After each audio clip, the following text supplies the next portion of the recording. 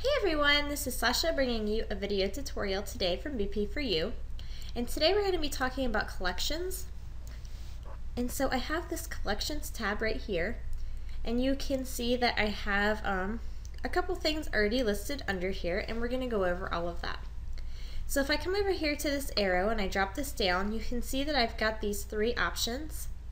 I can create a collection, which is a standard collection. I can create a smart collection, or I can create a collection set. So this right here, this is a collection set. You see I have this arrow over it, and then when I hover over it, I get that that little pop-up thing there that says collection set smart collections. So these are this came with my Lightroom catalog, I should say. They were pre-done, and so I've got these I've got all of these different sets, and so a smart collection will automatically go in and start adding pictures into collections based on filter criteria. And so here I'm looking at this filter criteria, and so here I've got this one right here, this smart collection that is colored red, and it's in this smart collection set. All of these are in this set. And so a set is just a group of collections. And so here I've got one that's the color red, and so if I click in there, I will view only the photos that have this red label. Here I'm looking at the only photo right there of a photo that has 5 stars.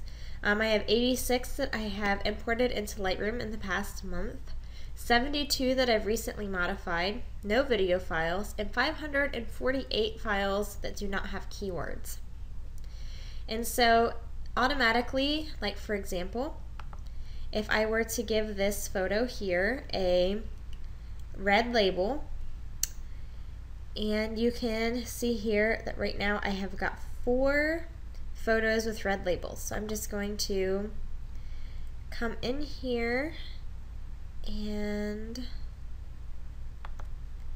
I am going to give that a red label there. Okay, now I've got 5 photos that have red labels. And so now that this photo has this red label, there are 5 now photos that are colored red. Okay, so let's go ahead and let's make our own smart collection. So we're going to click on this smart collection. We can make it a top level, or we can decide to choose to make it inside of another collection set. And so we can match all or any of the following rules, and we get to make these rules. You saw with the pre-done collection set, there was one that was collecting photos that were red and photos that had 5 stars and so on. And so we get to make these rules. So here we can go by any one of these settings here. For example, ISO, we can make that an ISO of 100. And then we can add a rule that says that it also has to be shot with a 35mm. And so we can create that, and I don't currently have any photos that match that criteria. But that could be something. Let's find something that we can, let's create a smart collection that we can match some criteria for, like a purple label. And so here we have the label color, and we're just going to make this one purple.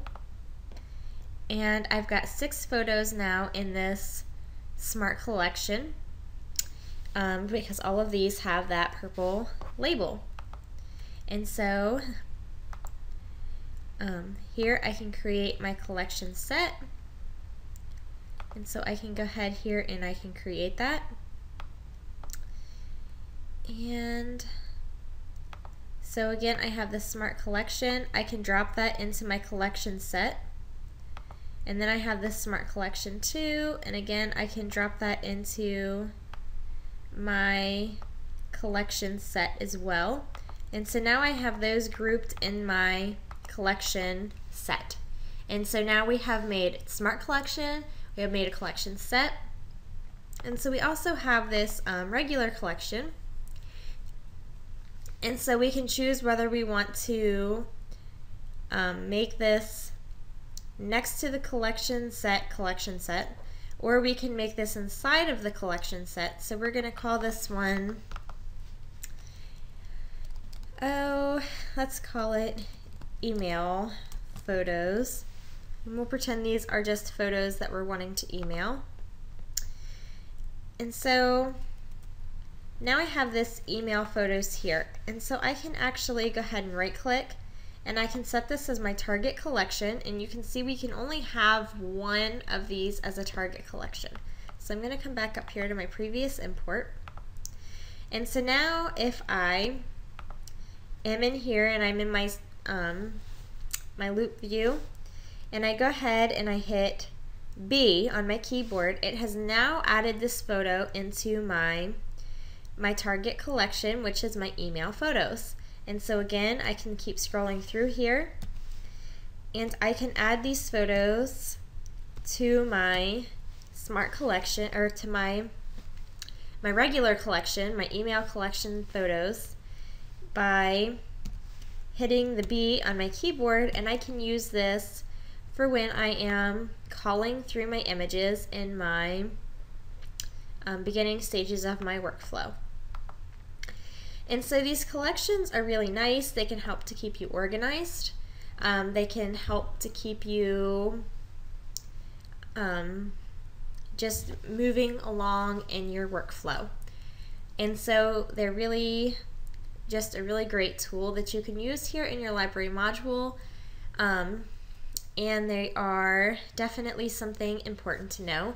And another thing to note is that all of these pictures that are in collections, you can see that it has this circle up here in the upper right hand corner of your photos. So if you see a photo and it has that circle, you don't have to get worried about it, because it is just in a collection. That's what that circle means. So thank you for watching this video tutorial. Happy editing!